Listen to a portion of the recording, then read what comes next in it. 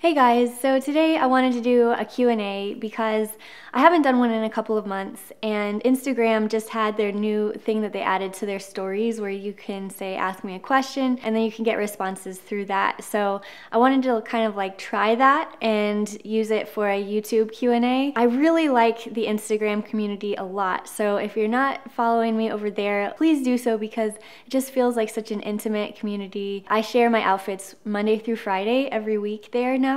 And also I share a lot like more personal stuff on my Instagram stories. So definitely check that out and let's get started. So I'm gonna try to run through these pretty quickly because there were several and I kind of grouped them by category. So I'm gonna start with like Instagram, YouTube questions. How do you stay visually consistent on Instagram, and what are your tips on gaining exposure? I think that when I was thinking about like Instagram, I wanted to create something that was very consistent, something in a niche where I talk a lot about things that I'm passionate about regarding fashion. I started out with like slow fashion and talking about what you can do while building and recreating a new wardrobe, and then also trying to do that like more consciously. So that's kind of what I've done and I've continued to do for over a year now. And during that time, I just was trying to go on my own personal style journey. So a lot of people found that very relatable, I think, but then also I didn't put in my daily salad or like anything else that was random. Like when you see my feed, you know what you're gonna get every single day, which is 2 posts that are about fashion, about my outfit that day. So that's really what I've stuck to for my feed. And also like that's what people will see in their feeds when they follow. Of course, Instagram stories are a little bit more personal and might not be exactly about outfits, but I think that that has really helped gain exposure because I'm not going to surprise anyone. Like people know what they're gonna get. And also I have tried to really like comment back to everybody and like really create friendships because that was my goal. Like I wanted to create valuable friendships with people that could relate to me on some level and I could relate to them and create friendships, like quality friendships. And that's really what I was chasing in my life. That's why I started it really. And also because I was documenting my personal style journey. So I had something to document every single day. So that's what I would say is be authentic. Don't surprise people. Like create something that is predictable for people. With that comes consistency, color scheme, like a bunch of other factors. But that's definitely what I would start with. Now that was question 1. I'm gonna try to run through them a little bit quicker. Favorite fashion YouTubers and Instagrams you follow? So I really like Lizzie Hadfield's channel because she shows like more of a vlog style of a lot of her outfits. She's very much fashion related. I also like Este's content, of course. She's just such a real and genuine person. So that's why I chose to paint her in my last painting. NYC Bambi is another really great one because she shares my love of neutrals. So she has a really great like Instagram. She also has a YouTube channel as well. But then I of course love Jeanne Damas for her classic French style. She's very like feminine in the way that she dresses and I just relate to that a lot. Also Caroline Joy. She's on Instagram. I'll put everybody's links down in the description. She's someone that I came across about a year ago and she just has this great like minimalist style. She's just always been one of my favorite content creators. Next is where is your backdrop from? So I use this paper backdrop a lot and I get that from B&H Photo. I get that question quite frequently. What camera and lens do you use? Okay, so I had to write this down because I'm not like the techie one around here. It's definitely Zach. He does all of this type of stuff. But it is the Canon 80D and the Sigma 18 to 35 millimeter 1.8. What inspired you to become a YouTuber? Actually 2014 I started this channel with Zach and we just started it to like have documentation of like our life and to have kind of a video diary of all of that. And that was back before a lot of people were really doing that. But we kind of were like, this isn't really right for us, so we kind of just shut down our channel. And in 2016, I started it back up, just documenting more about like the things that I really cared about at the time, being like books and fashion. And so it's just been a natural evolution and discussion about things in my life that I cared about at that time, and it still is. And it's been really fun to be able to talk more fashion related than a lot of other things. Next, how do you deal with negative people and comments? This is a really big topic, and I think that the community online is really trying to respond and create more of a positive atmosphere. So I try to judge what the intention is behind comments that people leave. And I think that if I feel like it's just malicious or someone's just having a really bad day and taking it out, I just delete and block, because I just think that there's no time in my life for that, and I don't really want to leave that stuff around to create a negative environment. So if I believe that someone's just doing it not as positive or constructive reasons behind saying something, then I definitely just block early, block often, and I move on with life. I also think of the comment section as a place for me to talk with other people and create a real friendship. And so that's really what I'm trying to do, is to create quality friendships and a good community. So if other people who really don't relate to the content or anything like that are putting people down, then I definitely take care of that. I think also a lot of people unintentionally say things that are, especially toward petite women, can be very negative. So if I want to create a positive and uplifting environment regarding especially petite women, there's just certain things that I'm not going to put up with. How do you build an audience in any platform? So I think it has a lot to do with three main factors, which is consistency. When I follow along with different vloggers and stuff, some are daily uploaders, and once they go to 3 or 4 times a week, it's totally unfair for me to feel this way because it's their life and how long that they have to spend uploading all the time. But I feel like there's a little bit more distance, we've grown apart if they just don't post as much. So I try to keep that in mind when I'm doing my own stuff. So I think consistency, or at least knowing when you're gonna come over into people's lives, is really important. I also try to I think kindness is really important online, and just being a friend, really. So when you're thinking about friendships, it's how many times you see that person, it's how kind they are. But then also online, I think that there's just so many people uploading that quality content is really important. I try to think about how my audio sounds and lighting, and Zach does amazing work with his photography background on setting up the camera, and also he has just amazing editing skills that I honestly would be completely lost if I was gonna try to do that all myself. So I'm really lucky and fortunate that I have this amazing brain that works with me on this stuff. Again, it would just be consistency and kindness and quality. Okay, so these are more style and clothing questions next. So how do you afford to redo your whole wardrobe with expensive clothes?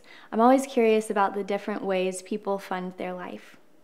I think it really is interesting how other people fund their life. Just taking advice financially from other people has been one of the most important things to me as I've gone in my career and all that. I think it's important to realize that Zach and I, we met in college, we got married in college, we had absolutely nothing, and I still have a record of the budgets that we had back then, and it was just unbelievable. But now I've been in my career for several years now, so there's that. We've also paid off a lot of our student loans. So I think that now it just comes down to priorities in our life. So we don't live in an expensive area, and we've actually driven a car that we've had for quite a long time now. It's a 2006 car, and the panel just fell off the door the other day. So we're just not riding in style or anything, but it's just priorities. A lot of people, they drive a lot, we don't. So we don't really need a nice car or a nice car payment. We don't really have a lot of payments going on anymore. So the money that I have into my wardrobe is something that I've invested because I think that it's really important to have a personal style, especially for my career, and also because it's been amazing to document this and to create more of what really is becoming more of a fashion blog. It makes sense in my life to be able to fund that, probably more than a lot of other people would, but in that same breath, I don't do it just out of I want to buy clothes. I do it because there's people that I want to feature or brands that I want to feature that, yeah, might cost a little bit more, but they have ethical standards that a lot of other companies don't.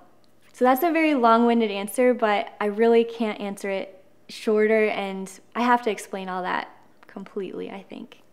How have you developed your style, and what clothes did you prefer before? So the style I preferred before, I would look back on it and say that it was a little bit like preppy, maybe even a little suburban, and pretty much anything that was on sale. So a lot of times I would go to like the J. Crew like warehouse sales where they would have stuff for like dirt cheap, and maybe they didn't fit me right. So my style just felt like it was a bit of a mess and nothing matched before. And so what I would try to do is I would just go on Pinterest and type in, I have a pair of jeans I want to wear today, like try to figure out how other people styled that. But I didn't really get very far because that was everyone else's style. I decided at one point I want to completely replace and renovate my closet and just make it something where I can pull things out from the dark and things match. I wanted things to be that cohesive. And so that's what I did.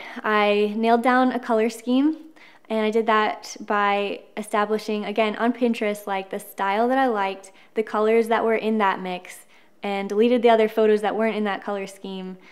And I was able to kind of figure out the brands I liked and the color scheme, and from there I also just started with basics. So I gave away a lot of the other things that didn't really make sense in my wardrobe anymore. I didn't get rid of everything that wasn't ethical because I was transitioning to that as well at the same time. I just kind of kept those things because there's not point to giving away something just because it wasn't made ethically at one point. That's kind of how I started, just with basics, and this answer really belongs in its own video, but those were my like smaller tips. Where do you get style inspiration from? So I just mentioned Pinterest. That still is a really great tool and something that I still try to utilize a lot. But also other Instagram accounts is really helpful. Like the other day I was like, I really am looking for an ideal purse, and so I was able to look at like what other Instagrammers use.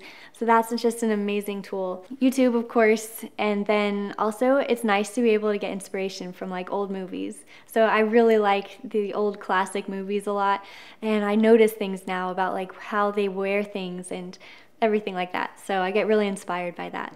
Have you ever considered a capsule wardrobe? So I started with a capsule wardrobe, more or less, and I tried to limit myself to like 32 pieces, but since after like figuring out my personal style, which that really helps you if you're like trying to figure out which pieces are super important to you, you start to build on that, like with statement pieces. That's really what I have done, is I'm kind of semi-minimal because basically I have a small closet, so I can only do so much with the space I have. Brands similar to Everlane's price point. Okay, so I absolutely love Free People. I just love whenever I can go into their physical store. But also I'm looking into And Other Stories. I've been trying to like dig in and do more research about that company. And then Madewell. I've always loved Madewell. And then also there's another company called Sisterhood, which I'm starting to really gravitate toward, and I have some pieces that I'm just so excited to try from them, and they have a really reasonable price point. I just love it so much. Why don't you try color or bright clothes? So I've always really been drawn to neutrals and like black and white. I absolutely love that combination. We had it in our wedding, and honestly I use that in my home too. I love more like earth textures. I love when things are made out of real materials like wood. That's one thing I really hope for in my home one day, is to have like real hardwood floors and that type of thing. So my furniture is all very like earthy in that regard. So I've just kind of always been drawn to more neutral colors, but I will be adding some red dresses into my outfits now, and I'm just super excited. This also goes back to the idea of how I want everything in my closet to be cohesive, and I can just pull out two things in the dark, and you can definitely do that with neutrals like nothing else. Do you wear prints? Next, what tips would you give to someone who is looking for their personal style? I think there's nothing more important than realizing when you're just doing something because the sake of everyone else doing it. That goes way beyond fashion. And that's more like a whole philosophical question. But it's really important to me. Like I try to not think things just because of groupthink. And I try not to wear things just because everyone in my city wears that same thing. That being said, I don't mind when there's something on trend that is just absolutely beautiful, but I really try to do that just intentionally. So yeah, finding your personal style is so important. Where to begin though can be really hard. I would like write down exactly what it is that you love to wear, like what you feel most comfortable in, your most truest self, maybe what your favorite color is, and create a color scheme off of that. How do you go about mixing black and brown? I always thought it was a no, but I see you doing it and it looks good. So I really don't follow a lot of like style rules. I actually try to find why and like try to break them. So that's why I take my photo every day of my outfit and just see what I think and how I can combine them. One of the things that is true about like combining like black and navy is that comes from looking unintentional. So I think that that's really important. If it looks unintentional or unplanned or accidental, that's where it starts to fall apart. So if black and brown are just really close in shade to where you might have thought, oh, I thought they were both black because I was in a really dim room when I was trying this on, that would be like why black and brown aren't supposed to mix. But if you have like different colors or different textures, I mean, that's really where that comes from, I think. Have you ever thought about designing your own clothing? When I was a little girl, I definitely, like, that's what I wanted. I even drew the way that my shop storefront was going to look, and I wanted like this spiral staircase and the whole deal. Since doing all of this fashion related stuff, I have really thought about it, but the people who do that, they work so incredibly hard, and I admire that, but I don't think I would ever take the plunge anytime soon. Advice on keeping an all black or all basics wardrobe interesting. Accessories are so important with this. You could have the most basic, most uniform outfit, but if you have an amazing bag that you wear with it, or amazing accessories, ones that you've actually invested in, or ones that are really important to you, like heirloom pieces, that is what's going to bring uniqueness and flair to any sort of style, any sort of outfit. So that's super important. Also, I've noticed how important it is to get a good pair of shoes. So if you have a really basic outfit, definitely dress it up with shoes. It will take you miles. When can I see you styling a dress? So I've always had some dresses, not a ton. They're hard to mix and match, of course, but I actually have some really great dresses coming soon. So definitely check out my Instagram because I feature all my stuff over there for outfits. What is your favorite color? I love pink, especially like if it's like an earthy type of clay pink. I think that's just so gorgeous. How do you get rid of clothes that don't fit your style anymore? I think it's important to be able to shop secondhand, and so also if you're looking for a way to like get rid of some of the items in your closet, you can definitely sell secondhand. Like that is a huge market right now, and also it's just really great. Like there's so many benefits of it. So on this channel, I've been doing closet sales like once every season. And that just really helps me to be able to keep a minimal wardrobe and fewer pieces. But also it's really fun because I can connect with you guys on a deeper level. Like I write a handwritten note, like sometimes people write back. And so that's really fun to be able to like keep these friendships growing and stuff. I've only shipped to the US, but I'm thinking about going to ship to Canada as well. I'm looking into the logistics of all that. So the things sell out with, I think the last time I did one, it sold out within a couple hours. And in the last couple months, I've had a growth on my channel that was like 50,000 people. So you might want to turn on that bell notification because next time I do a closet sale, I can't promise that I'm going to be able to inform you in time. So the notification really is the best way to be the first to know about it. Because as soon as the sale goes live, that's exactly when I put the video up. Can you recommend ways to style lighter layers, cardigans, jackets, etc.? Okay, well that will definitely come in the fall. Right now, I don't really have a lot of that for summertime, but I'm really looking forward to being able to style things for fall. It's like my favorite season, so I will tell you then. I'm going to attend a wedding this August. Can you please recommend a dress? Okay, so Everlane has a Go Weave wrap dress that is just incredibly beautiful and is perfect for like more formal events. So I actually have one dress that's like a blue color that's really pretty. I'll link it down below. But then also I have a black one from them that would be really great too if you have to go to any other like sort of situation. You don't really have a lot of notice if there's like a funeral or anything. So I always have like one black dress on hand, and I think that one is a very like beautiful and conservative cut. It's hard to find a dress as a wedding guest because there's only certain colors you can use, and the shapes and all that are really important. And then the events, colors, and scenarios. Like everything's so specific, but that one has so many different sizes and also colors. So I think that would definitely be where I'd look. Favorite lip product? Okay, so I'm actually wearing it right now, which is the Lila B Lip Cheek Duo. There's several reasons why I like that, but I think that there's been so many lip colors that I've tried, and this one feels like the most natural and grown up. I use 2 different colors. I'll try to, I don't remember the names of them off the top of my head, but I think it's Be Lovely, and then there's also a red color that I use,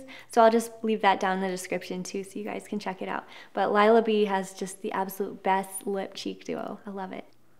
Okay, so the rest of these questions are like more personal. So the first one is, how did you and Zach meet? So Zach and I had just